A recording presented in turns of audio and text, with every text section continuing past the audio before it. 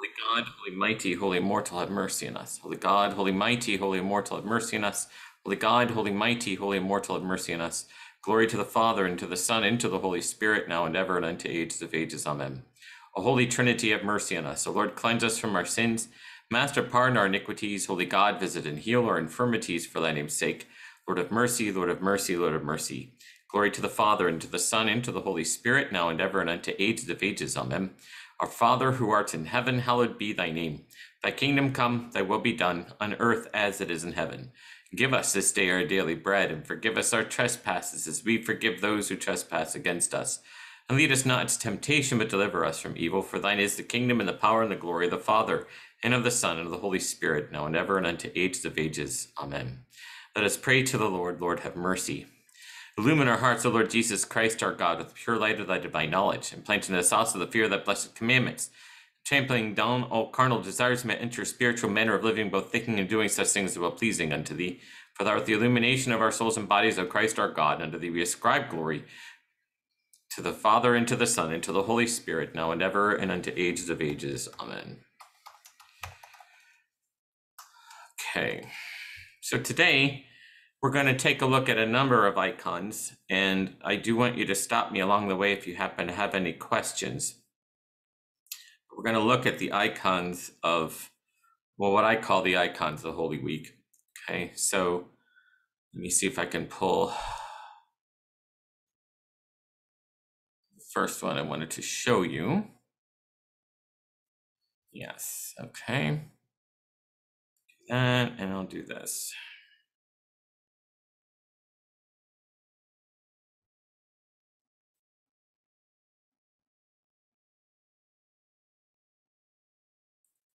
Okay, so the icon that we're looking at here, we call the icon of the bridegroom. All right, and doesn't look like a bridegroom, does he? There are a number of things here that are worth pointing out. Now, this particular icon is brought out into the church on Sunday night. So we've had the Feast of Palm Sunday for the Divine Liturgy. And then we have the first of what we call the Bridegroom Matins. Okay, and we can see he's, we've got the title Bridegroom. He's wearing his crown of thorns, his reed in his hands, he's wearing the scarlet robe. He looks pretty much like he would look during his trial, right? So that's actually part of the whole message here, is that this is the beginning of his passion. He's entered into Jerusalem triumphantly, fulfilling the messianic expectation, but he's about to change things considerably. So the bridegroom matins themselves are comprised of 3, or in some traditions, 4 services that are held the evening of that particular night. So Sunday, Monday, Tuesday. Sometimes other traditions have it on Wednesday also. Ours does not.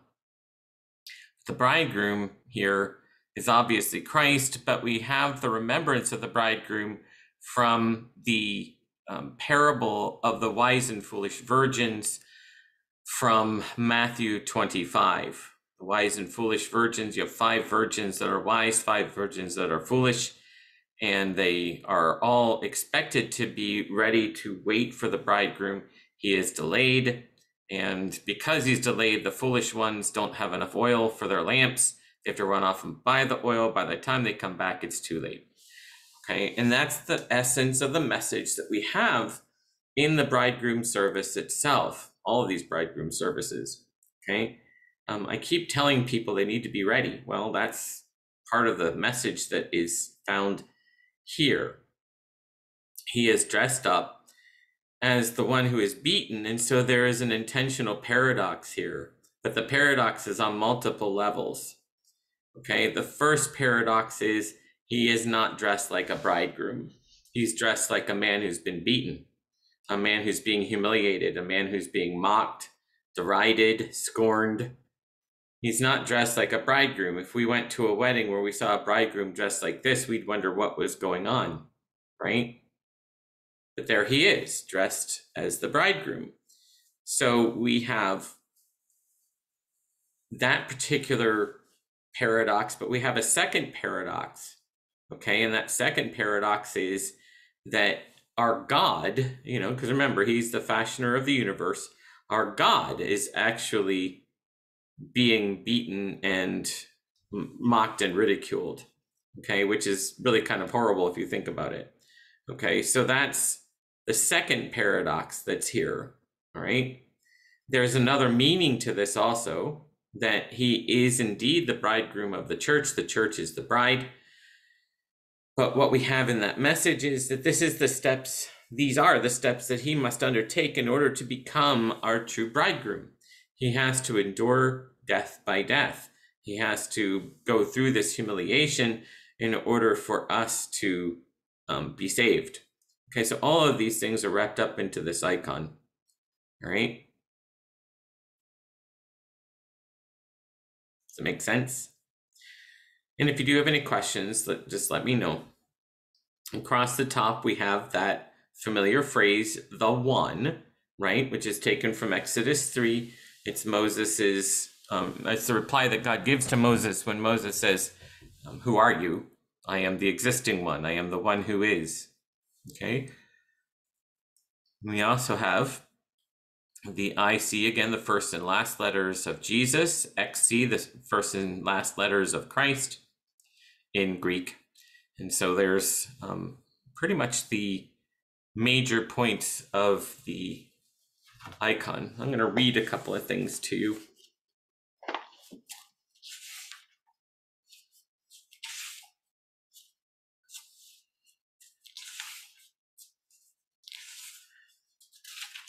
Okay, there are the Psalms.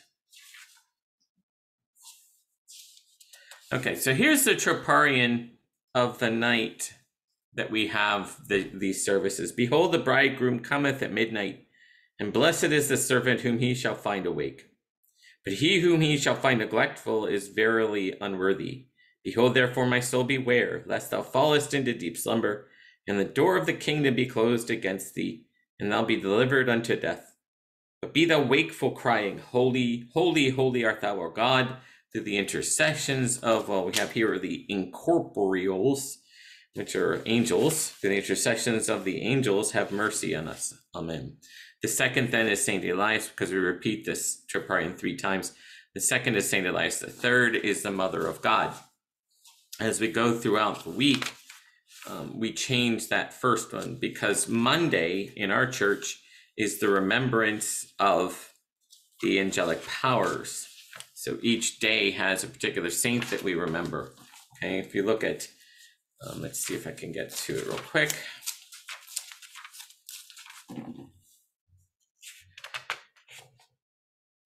On Tuesday, we remember the forerunner, St. John the Baptist.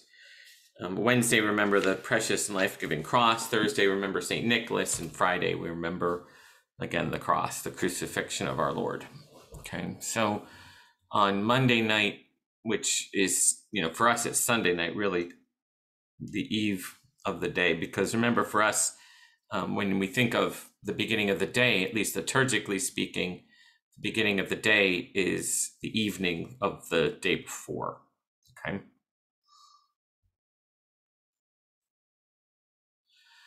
So we see his blood from the crown of thorns. We see the reed again that he's beaten. He's beaten over the head with the reed, which embeds the crowns, the thorns in his head even more. So it's kind of horrible.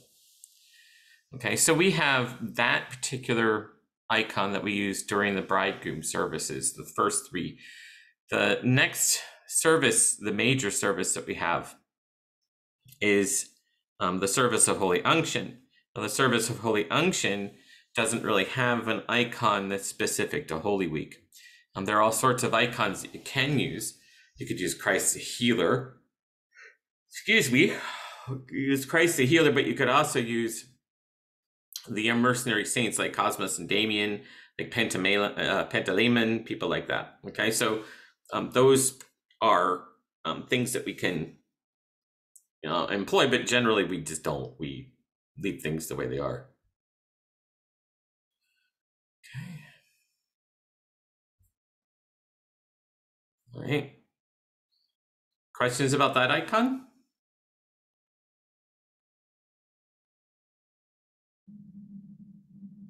Okay.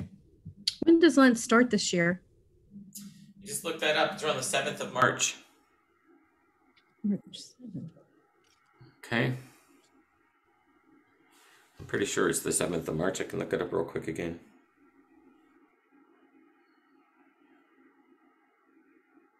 Yes, it is. 7th of March. Okay.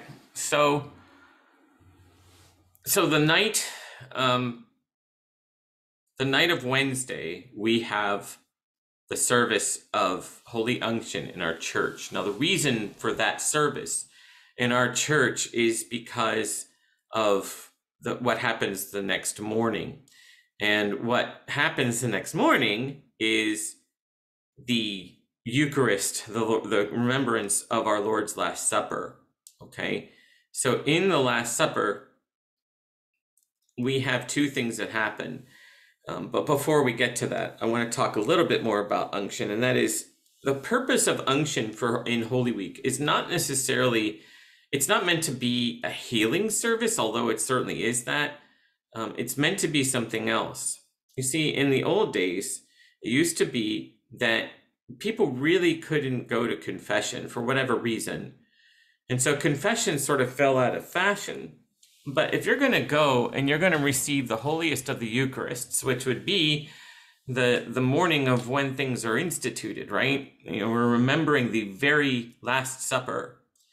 So in order to go and to receive worthily, something has to be done. It can either be confession or it can be unction. So in this case, the unction service isn't meant necessarily to be a healing service. It's meant more to be a service that prepares the people who are going to receive communion the next day. Okay, this was a very common practice, and that's why you will see in some traditions that the Wednesday night service, as I said earlier, is the fourth bridegroom service. It isn't unction, because they never had a time when a priesthood couldn't hear someone's confessions. All right, so because we had the practice where the priest wasn't hearing confessions, unction would serve the purpose of the forgiving that one receives in confession. So that makes the people worthy to receive the Eucharist the next day, okay? There are two things that happen, though, on that Thursday morning, and so we have two icons also. See if I can bring this up.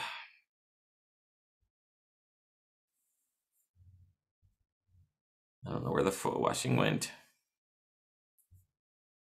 No, it's not there. It's hard to see it on my computer, so just give me 1 second here while I look for it. Not that one, but that one. Okay, there we are. All right, the foot washing. So that's one of the major things that we do on Thursday morning. I mean, I haven't done it liturgically ever, but that is a practice that the priest comes and washes the feet of select people on the morning of the Lord's Last Supper. And let me see if I can find that real quick in here.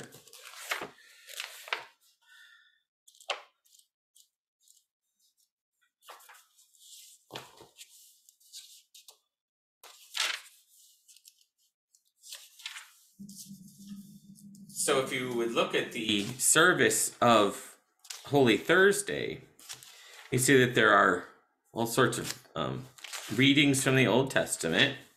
There are 3 readings from the whole Old Testament. The epistle reading is the institution of the Lord's Supper from Corinthians. Okay. Okay, and then if you listen to the Gospel of Holy Thursday morning, you hear it's a composite gospel. Generally, we say it's from the Gospel of St. Matthew, but there's Matthew here, there's John here, Matthew and Luke, and so on. It's a very long gospel. But in the Gospel of St. John, we have this. This is John 13, verses 3 through 17. And knowing that the Father had given all things into his hands, and that he had come from God and was going to God, Jesus rose from supper, laid aside his garments, and girded himself with a towel. Then he poured water into a basin, and began to wash the disciples' feet, and to wipe them with the towel with which he was girded. He came to Simon Peter, and Peter said to him, Lord, do you wash my feet?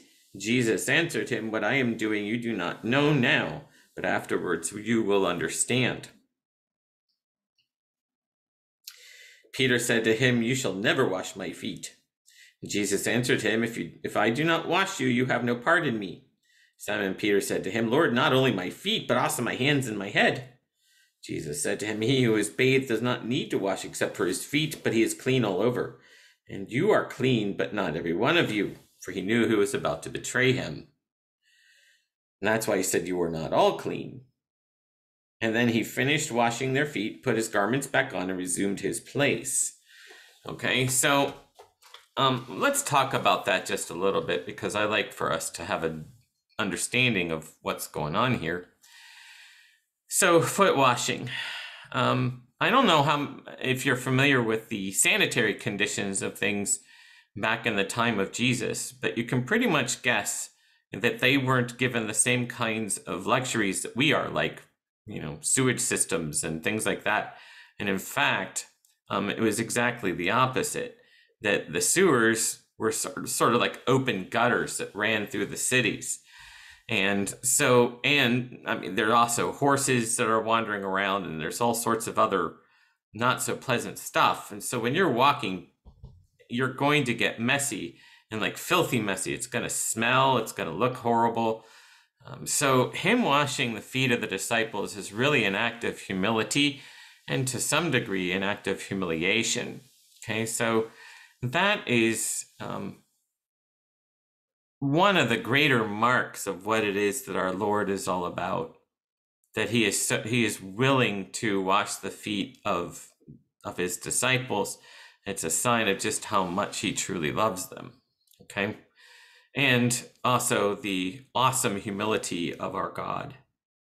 Right, so it's not just a matter of, I've been in a tennis shoe all day and my feet are sweaty. No, it's way worse than that, actually. And so to have him wash the feet is really kind of very humbling. All right. Okay. Any questions about that? Okay. I'll be right. Give me 1 second. I'll be right back. Well.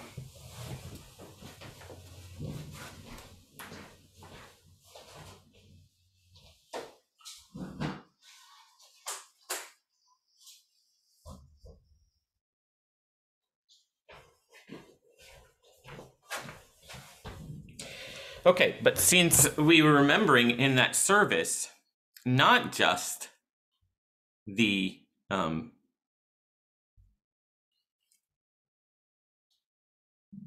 get my video back here for a second.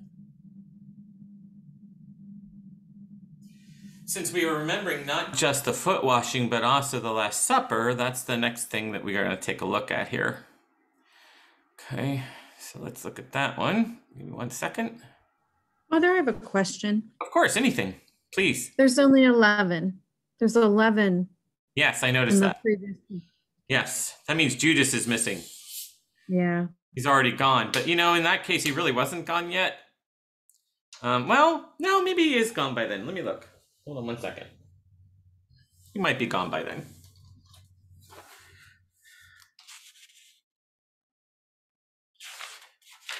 No, he is not gone. Let's see. Yeah, at least according to this, no, he is not gone yet. But that is the one who's missing. It's clearly Judas. Okay. So let's go back to that. Oops. Do that.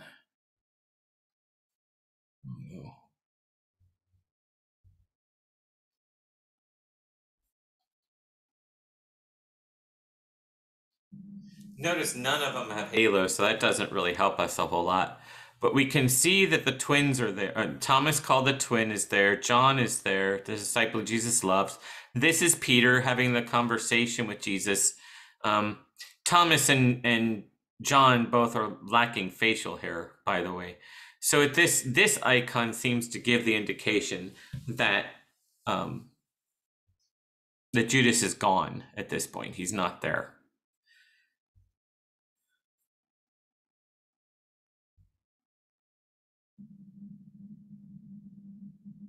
Oops, I lost my. What did I do?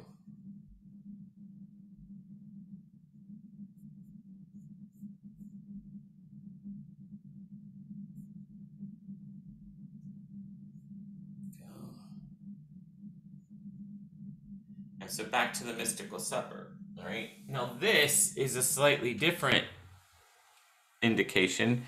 And look at this. So the disciples are talking amongst themselves. We have John resting his head on the bosom of Jesus. We have the one reaching out to dip his fingers in the bowl. That's Judas right there. Thomas is on the bottom, called the twin. And there are a number of other youngsters along with the older ones. Remember also what we had said before, that when you take a look at an icon and you see a linen across the tops of the buildings, that's meant to indicate that they are inside, right? So that is indeed what they are. They're inside this building, okay, in the upper room, having their Last Supper. Okay, so what else?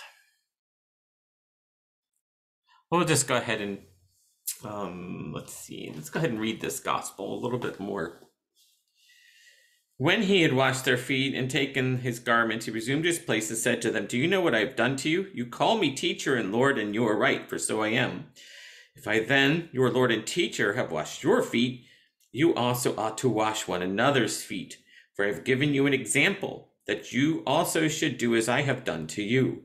Truly I say to you, a servant is not greater than his master, nor is he who is sent greater than he who sent him. If you know these things, blessed are you if you do them."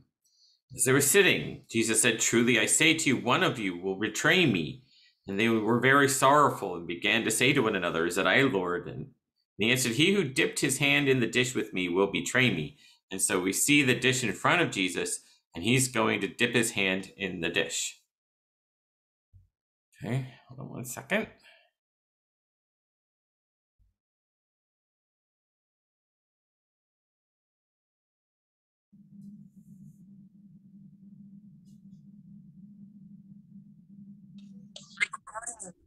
Good evening.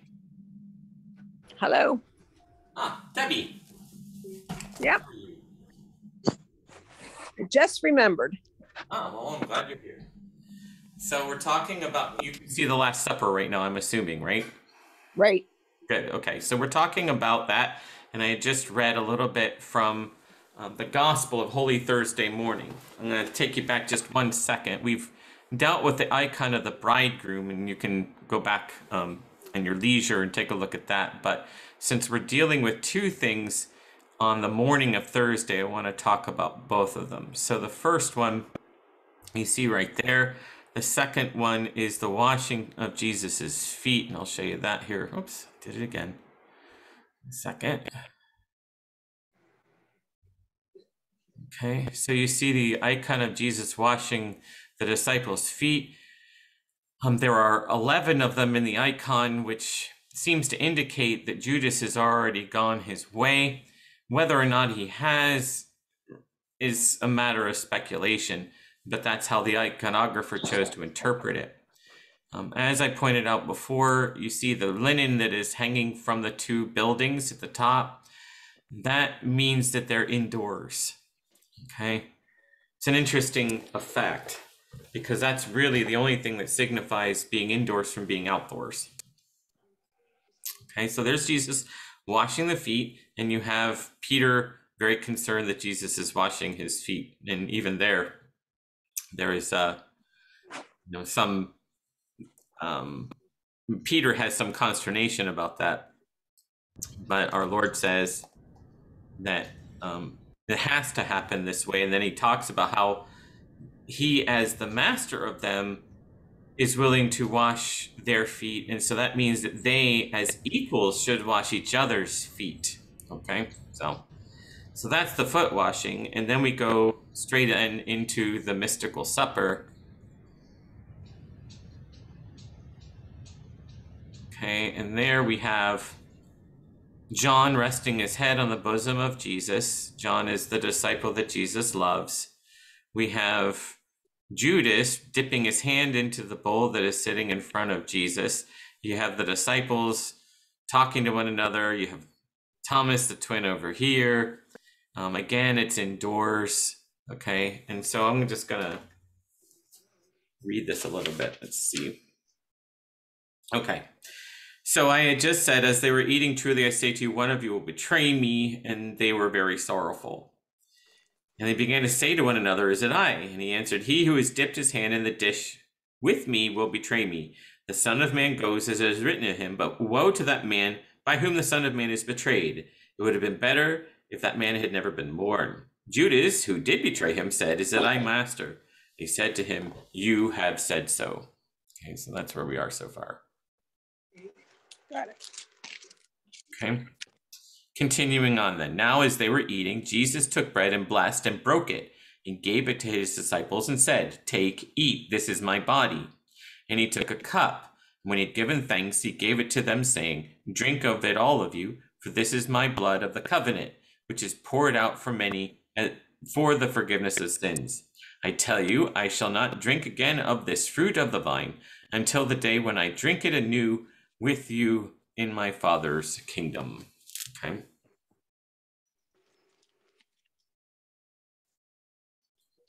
All right.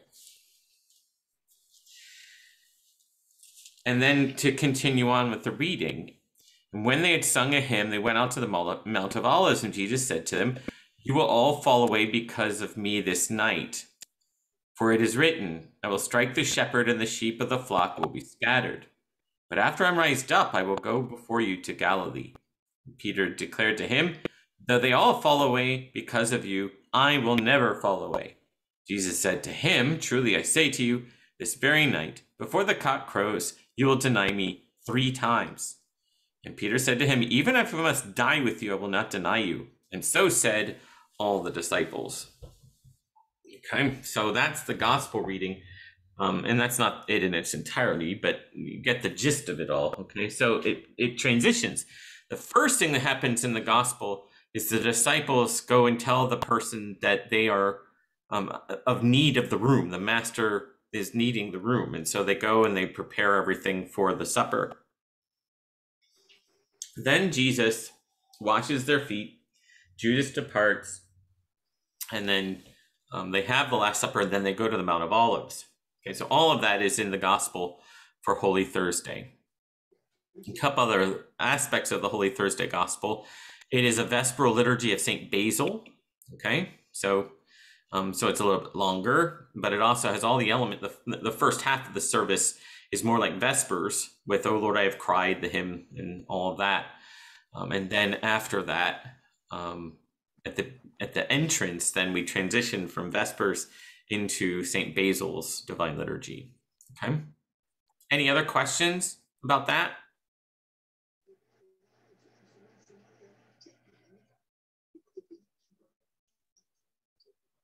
So what comes after that in terms of the services of the church?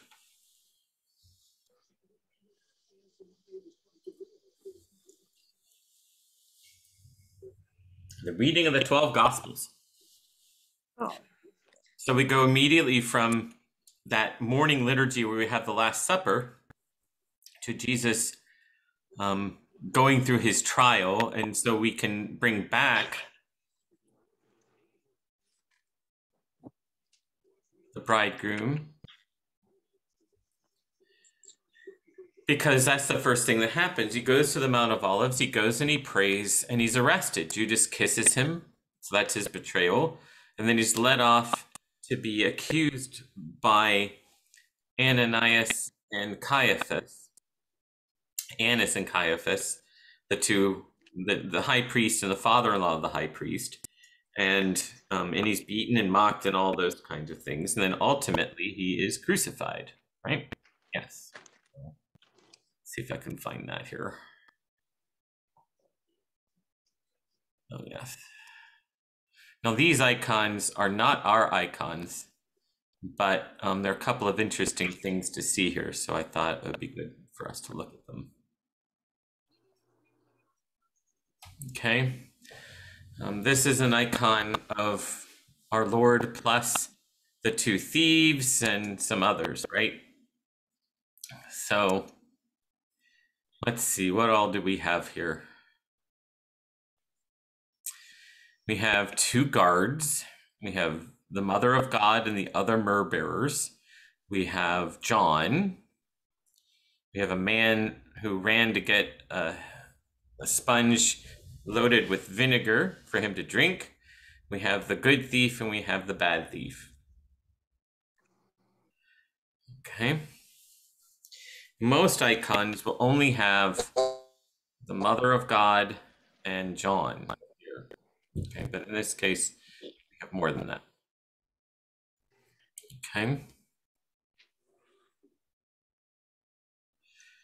And a couple of other things to point out, at least in this icon, and we're going to deal with another one here in a second. But remember, there is a centurion that when he watches the manner in which Jesus dies, he says, surely this is the Son of God. And that's this one here. And then the two thieves are in different poses. And I believe you have the one here. One of them, it's hard to tell in this icon. You'll see very much more clear in the other icon which one's the good thief and which one's the bad thief. At this point, you can see that they're both in pain. But there's, not an easy way to tell who's what. And then you have down here, you have the skull and you have the blood going down into the abyss, which is, another symbolic thing about the blood of Jesus going in and, bringing life to those who are in Hades. Okay, but I want you to look at this icon because it's pretty interesting.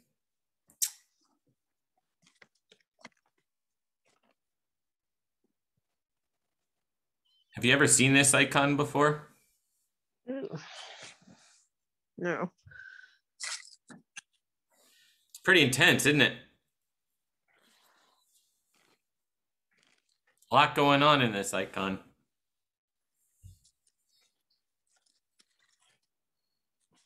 Those angels? Oh, there's some angels in there. There's some demons in there. There's Mary fainting. You have the rod with the hyssop. You have the spear. You can see the spear on the left-hand side sort of sticking up towards one or the other.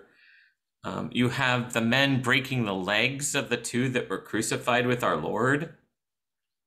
You have angels in all sorts of manner of lamentation and weeping. So, okay, I'm going to go out on a limb and say, let's go back to the other one.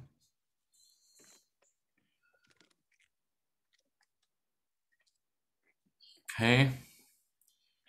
This, the thief to our right, to Jesus's left, is in all likelihood the bad thief. And the one on the backwards. Left. What's that? One of them, one to his left is backwards. Now he's backwards. He wasn't before. Right. Yeah, I'm going to show you. That's why I'm thinking that the one that's on, if you're looking from Jesus's perspective, not from ours, it's the one on Jesus's left. That's the bad thief. And the one on the right, on Jesus's right, is the good thief. Okay. What I wanted to point out was the spear in this particular centurion, and you can see the wound from our Lord here, right, in his side. So that's the soldier who pierced the side of Jesus and outflowed blood and water. Okay. that is a reference. I mean, we have that in our Eucharistic service. One of the soldiers pierced his side with a spear, and immediately there poured forth blood and water. He who has seen it is borne witness, and his witness is true. That comes directly from the Gospel of St. John. Let's go back to the other icon, and you'll see why I think this. So you look at this icon here, and you see the hair, but more importantly, see this little creature right here? That's the soul of the bad thief. And the soul is being plucked by this demon. Wait, where are, I can't see where you're. Okay, so you're looking at the icon of the crucifixion, and Yeah. we're looking on the right side. From our perspective, you're looking at the right side of Okay. icon. Let me see if I can use my pencil here. Give me a second.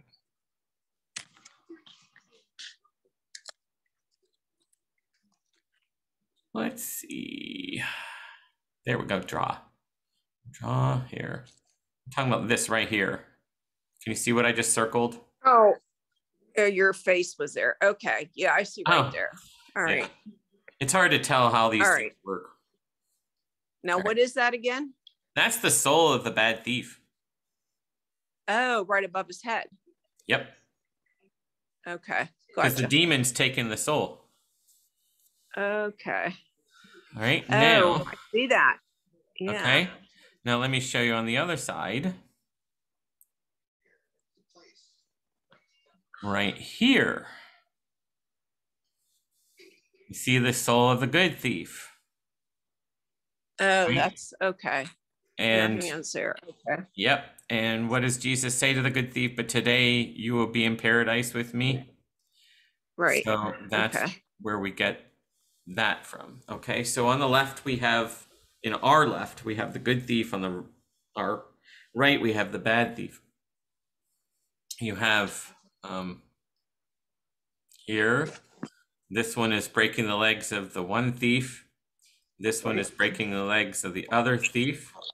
We have the big sword right here, or I'm sorry, the spear right here that was piercing Jesus's side.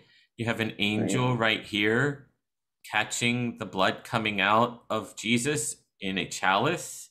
See that? Ah, right here? that, yeah. Okay. Right, so you have the dead. Look at the bottom left-hand corner. Yes. These are all the dead coming out of the grave at the death of Jesus. Okay, you have the soldiers casting lots for his garments. You have someone trying to give him something to drink. You have this also. This is the hyssop here with the sponge on it. So you've got a lot of things going on in this icon. It's kind of hard for me to see, to tell you the truth. Oh, I missed something. This is kind of gross. Look who's there. Who's that?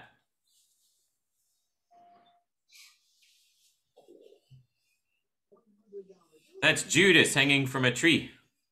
Oh, okay. I couldn't see what that was. He's hanging. Okay. Yep. See All if I right. can blow it up a little. I Hold on. got it. Whoops, that's not gonna help. Shoot. Nope. I hate it when I do that. Oh, come on. There we go.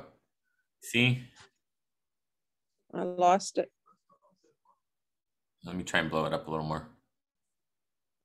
I lost the picture altogether. Oh, did you? Yeah. Hmm.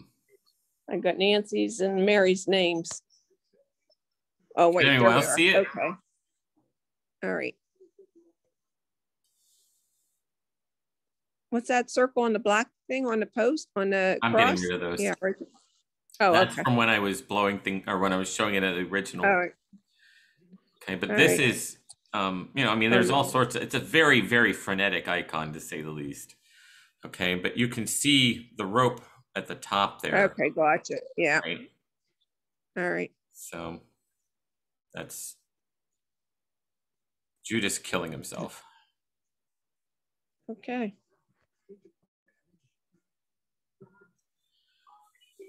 All right, so let's see what else we got there. This is an interesting thing. We don't see this very often, but it does come from time to time. More in art beyond what we have in our iconography. But look at here with the sun and the moon. Yeah, I was going to ask. I saw Okay. this. Oh, that's the moon. Okay. So we have the personification of the sun and the moon. They're also in the middle of everything. Okay, which is trying to indicate the fact that all of creation was kind of gasping in surprise and shock that, you know, here is the creator of everything being crucified on a cross. I want to show you one more thing. Now, down on the bottom in that black spot, is that Hades with all those Yes. figures down there Yeah, and stuff? let's take a look at a couple of things Okay. in detail. Okay. These are all demons. See them? But they're all like, okay. they're all kind of choking Like each other and freaked out and everything because, you know, again, you know, he's going into Hades and destroying death by his death. And they know that that's what's going to happen with him being down there. And so they're frenzied. They're extremely concerned. And they should be, because they're about to be destroyed. Look at this at the top. Okay. It's hard to see because I'm zooming in so much, but let me see if I can go out a little bit. You're not going to see it very well. It's Right? supposed to be a dove? No, it's a pelican. A pelican, in order to feed its young, will actually jab its beak into its own stomach.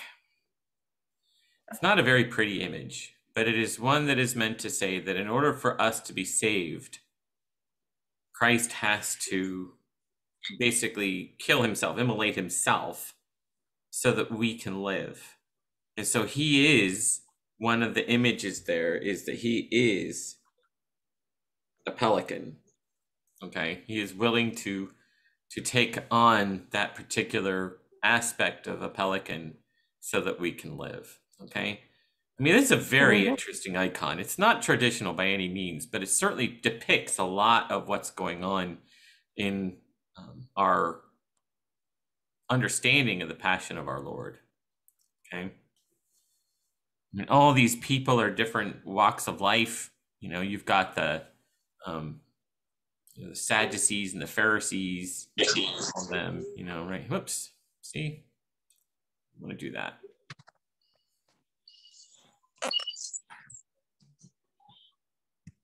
Once I do that, I can't get rid of it. It's pretty annoying.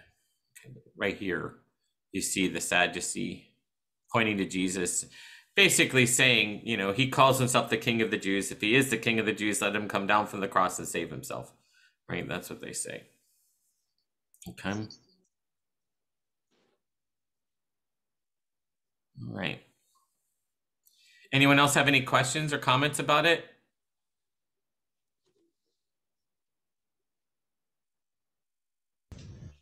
That's a pretty crazy icon. I guess I'll just say that. Yeah. I mean, it's I just, agree. Yeah, there's a it's lot going on there. wild. Yeah, there's a lot going on there. Obviously, it's not exactly how we would remember the crucifixion. A lot of times when we think of the crucifixion, we see it more like the other one that we have. Let me bring that back up. What do I do with it? Come back, hold on.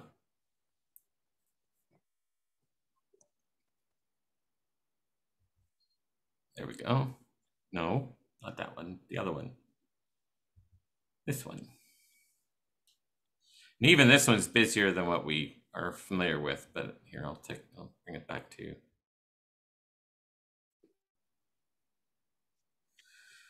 This one is more like what we're used to.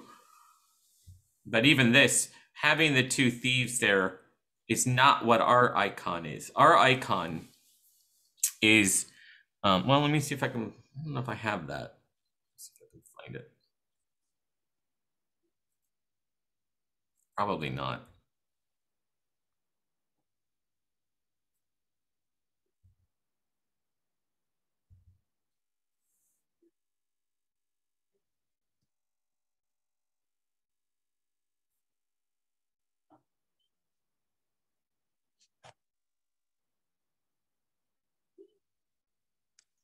It's not looking good.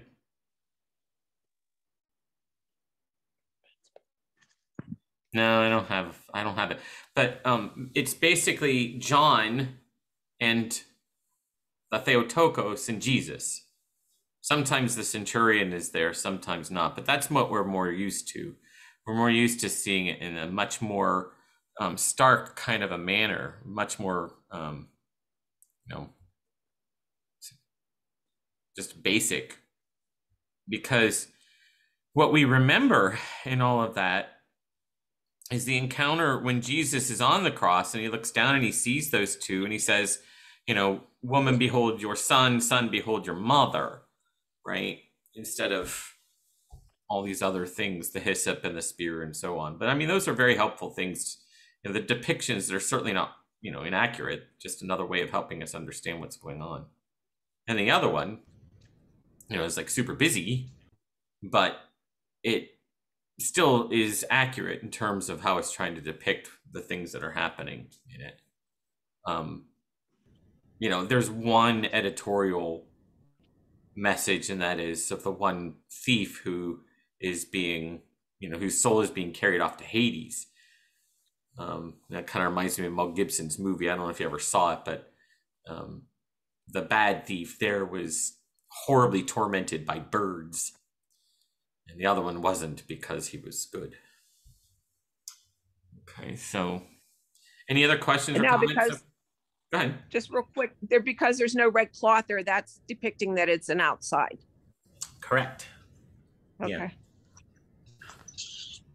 Yep. Can you comment on the two thieves, why their arms are the way they are? Good, Nancy. I was going to say that. Yeah, I noticed that. Let me see if the other one, let me pull that up. I don't think it shows them like that. I've never seen a picture, an icon with them like that. No? I think the other one had them with their arms weird too. Well, one sure was it did. backwards even. Yeah. Yeah. Oh, they're Hold on. I'm having a hard time controlling this screen. Okay, so, all right. So look at the way that they're crucified. Okay, and I've talked about this before, but it's okay. I think it's important for us to remember. Crucifixion was not meant to be quick. It was meant to be a long-term, like days-long kind of torture. All right. So look at how Jesus's feet are in this icon. You see that they're on a platform. Okay. So the idea is that the feet are actually resting on a platform. The arms are outstretched. So everything is exposed for sure, but he's going to be there for a while. Okay. He's not, he's uncomfortable, but he's not in a position where his being on the cross is going to kill him through wounding. It's going to kill him through dehydration. It's going to kill him through exposure. It's going to kill him through suffocation, but it's not going to kill him through the wounds and through the torture of that. It's going to hurt like you would not believe. I don't recommend that, but so looking at the other two then, this thief here, the good thief, he has his arms on the back because, and his legs are being broken. So they've removed his feet, I guess, at this point. But the idea is at this point, he's going to suffocate.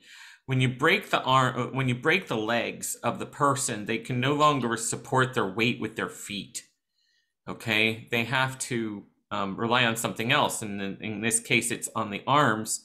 The arms are going to put pressure on the lungs and on the diaphragm in both cases. Okay.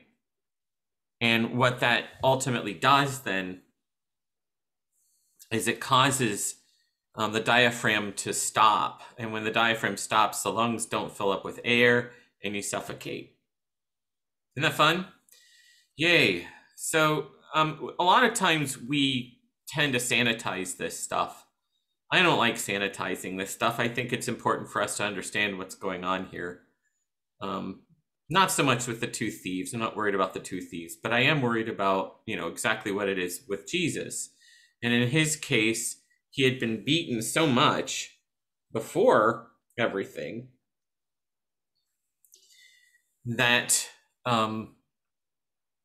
he really didn't have much ability to withstand everything else that happened to him. I think this is one area where the image of what Gibson did in his movie is probably pretty accurate. Because remember, before he's put up on the cross, he's whipped 39 times. Okay, and it's not just like a nice little whip, it's a whip that causes significant harm. It's scourging. Scourging is not the same thing as just being beaten with a lash. Okay, and I'm sorry for being so graphic, but he was really hurt bad before he was even crucified.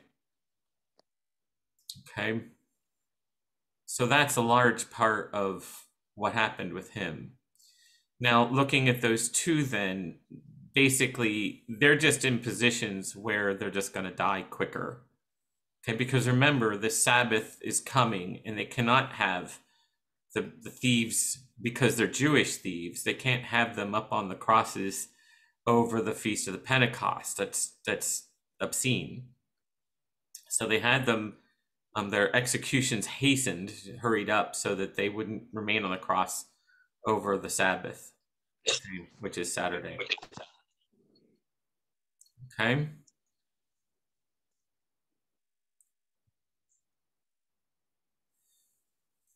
And, one of the things this icon does a really nice job of, I think, is it demonstrates just how chaotic this situation is. Okay. It's terribly chaotic, because what you are watching or witnessing here is the fashioner of everything executed. How does it even work? Remember, in Christianity, God is crucified and killed. How does that happen? How can his own creation kill him? So it really helps to drive home the point of just how chaotic this situation really is. Right? Does it make sense? Yep. Pretty chaotic. I kind of like this icon.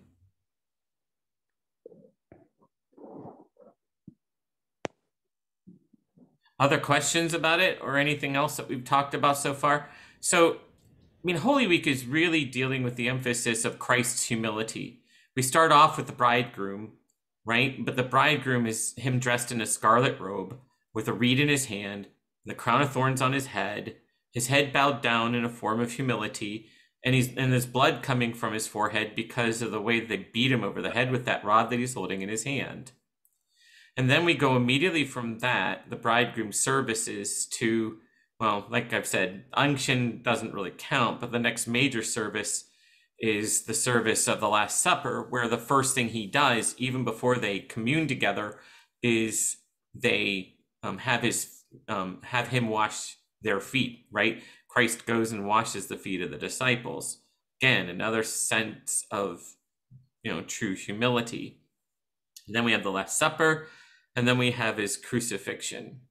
Okay, so, and then I'm going to show you one last thing, and then we'll close for the night, I think. Let me see if I can find it real quick. Bear with me. Oops, nope, not that.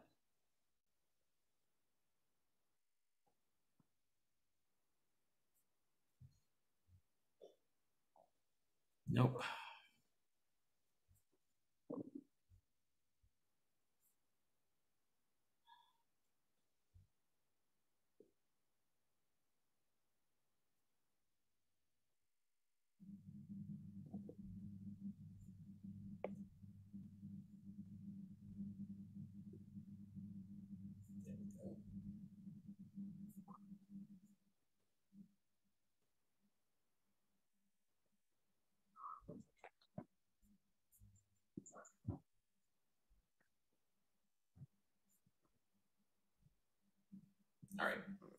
What we are looking at here is the epitaphion, okay?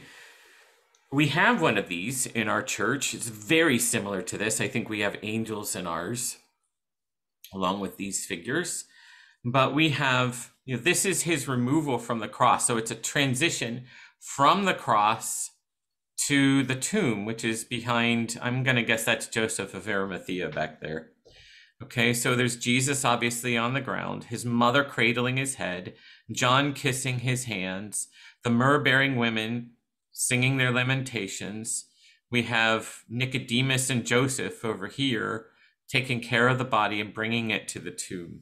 Okay, so that is, and it's all in the form of a very large cloth that we actually take along with us when we do that Friday service of Lamentations, right? We have the Lamentations where we put this in the bier and we carry the bier around the church, right?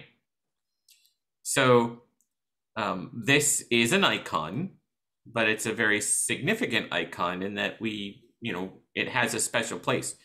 Who knows where this icon is in the church right now? It's above the doors. Yes. Is it above? It is. It's in a wooden box right above the Yeah. doors as you leave. Okay. So that is where it stays until we have that service of Holy Friday. And then once we do that, then we take it, we put it right in the bier. We actually take it, when we take Christ's body off the cross, we put this in the bier. And then once we do that service of Lamentations on Friday night, technically it's supposed to, from that point, go into the sanctuary and stay there until Ascension. But what we do in our tradition is we leave the body in that bier for that evening, the Lamentation service into the next morning of Holy Saturday, so that we can read Psalms or the Gospel and have an overnight vigil right at the bier to imitate the myrrh-bearing women holding vigil at Jesus's tomb. Okay, but that cloth, that large cloth, will remain on the altar from the time that we remove it from the bier, which again is the Lamentation service. So we move from there until the Feast of Ascension. Okay, so it stays on the altar where I serve the Divine Liturgy for all of those days. Okay, and it just remains there.